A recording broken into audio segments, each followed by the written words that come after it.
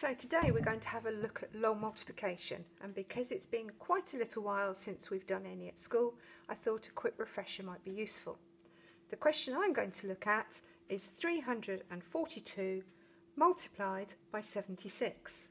The first thing to do is make sure that I set my work out properly. So I'm going to write the largest number at the top, 342.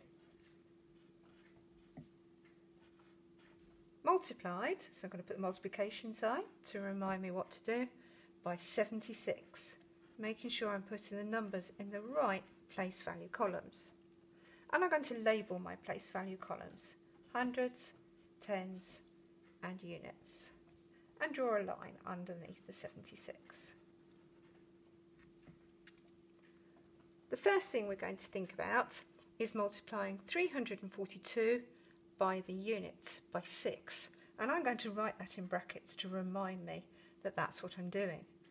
342 multiplied by 6. And we start with 2 times 6, which of course is 12. I'm going to carry my 1, and then I'm going to do 4 times 6, which is 24, and add on the 1, 25. There's my 5, carrying the 2. Cross out the 1 so that I don't get confused later. Finally, I'm going to be doing 3 multiplied by 6, which is 18, add on the 2, cross that out, which gives me 20. Now I'm thinking about 342 multiplied by the 7, but of course the value of the 7 isn't just 7, it's 7 tens, which is 70. So I need to put my placeholder. That is really, really important.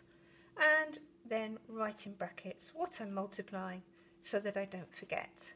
Times by 7t.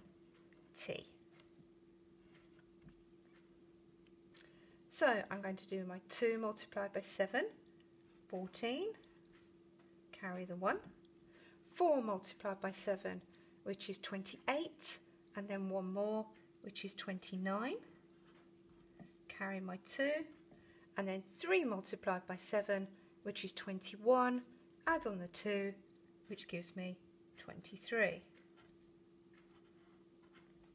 So I've got my 2 rows of multiplication, 342 multiplied by 6 and 342 multiplied by 70.